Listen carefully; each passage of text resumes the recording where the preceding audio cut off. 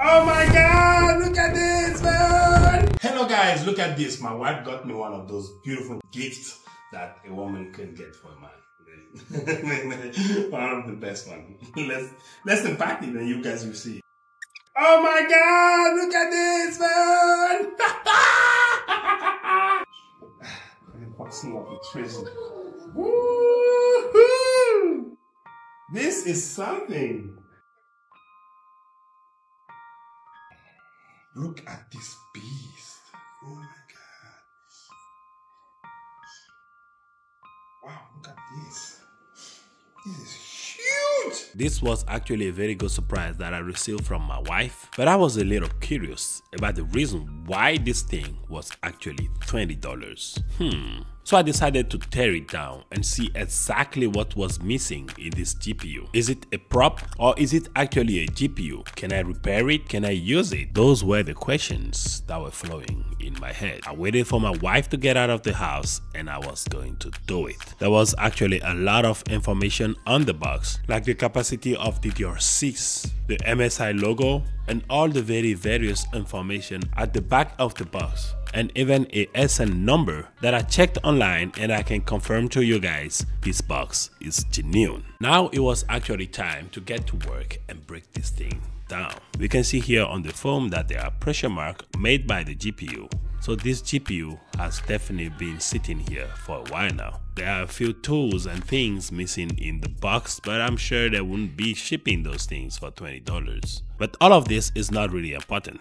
What matters the most for us is the GPU itself. The fan on the GPU were really smooth with no sound at all. The GPU heatsink was actually pretty new looking with no obvious deformation to see.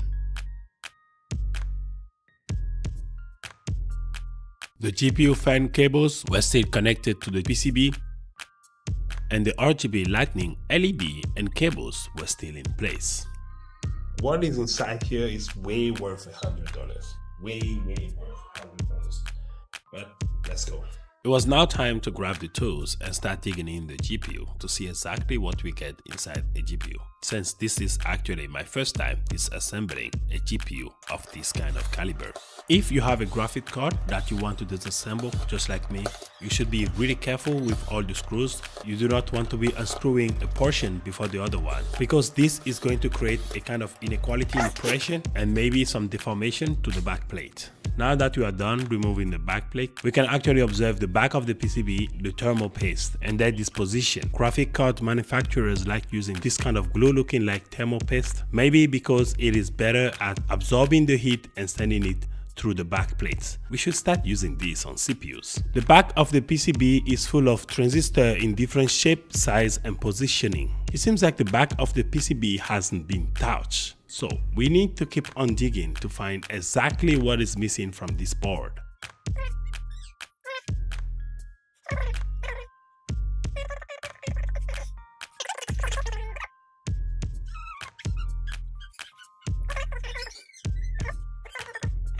This plate here is bent backward, and I guess it is connecting the PCB to some other compartment inside the GPU. Its role may be to create a certain tension for the GPU PCB to be pushed against the heatsink for better heat dispersion.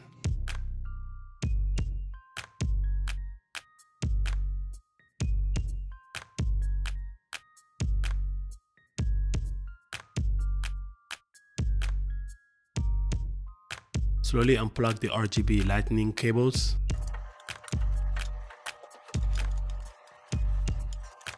Carefully remove the chassis support plate. Underneath here you have another thermal paste. And there you have it. This is the plate of the graphic card, and it is on this plate that we have all the components of the graphic card. We can see from the board that there is a lot of dent already from the remove item, and even if you were to find the GPU and all those memory RAM to put back in there, you might not be able to use this PCB anymore. So I think that's the reason why they're just selling it for the cheap, because this PCB is basically just dead. And if you didn't see it clearly, these are the piece of items that were taken away from the board. Those 1, 2, 3, 4, 5, 6, 7, 8, 9, 10, 11, 12, 2 GB each, 212 24 gigabytes of RAM gone. Now it was time to put it back together since there was nothing I could do to actually save this card.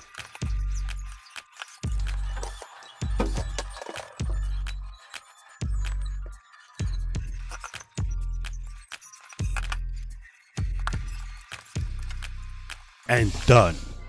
Now, what happened to the missing parts of the graphic card? From the information I got, those missing parts are being used by big techs. And when I mean big techs, I'm not citing anyone here, for AI training, for graphic AI training and AI picture reconstruction and AI picture building. I'm not sure if I'm portraying it the right way, but that's what I understood from what they were explaining to me. Now, can you use this card? If you plug it in your PC, it might actually smoke. And I do not want to smoke a gift that my wife made me.